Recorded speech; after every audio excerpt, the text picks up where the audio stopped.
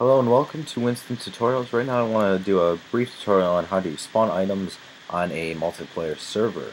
Now this is going to be using the MA Arena plugin, so it's going to be a Mob Arena plugin. If you have one, you'll have access to all the different swords and armor and different foods that the MA Arena has. Now the way that we're going to do this is we're going to select a class, and then we're going to want to leave the MA Arena, and we're going to want to deposit the items in this chest. Now I have some chests set up to show you just how to do this. So first we're going to need to join the MA Arena. Let's MA join. And after we join it, we're going to want to get out of the arena somehow. Now the classes don't need to be necessarily select in there for your own person. What we need to do is we need to get over to the leaderboard section. Now usually you can type MA leaderboards. There's also a leaderboards portal on most servers. And what we're going to want to do is we're going to want to click on this class that says tank. And when we click on the tank, it gives us the tank. You see the armor and everything, and we can even take off this armor. But when we try to deposit the armor on the ground, we're going to get a message telling us no sharing allowed at this time. Now there's a little bit of lag on the server, so stick with it through that.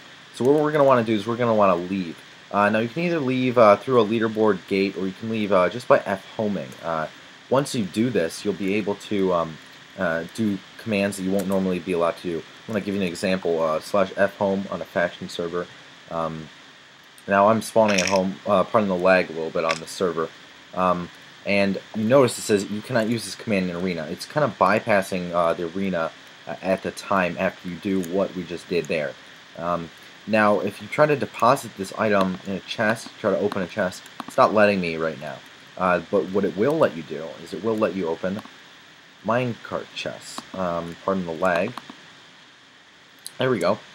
So right now, we're just going to deposit these items. And we have all these items right here, and we're just going to leave the MA leave.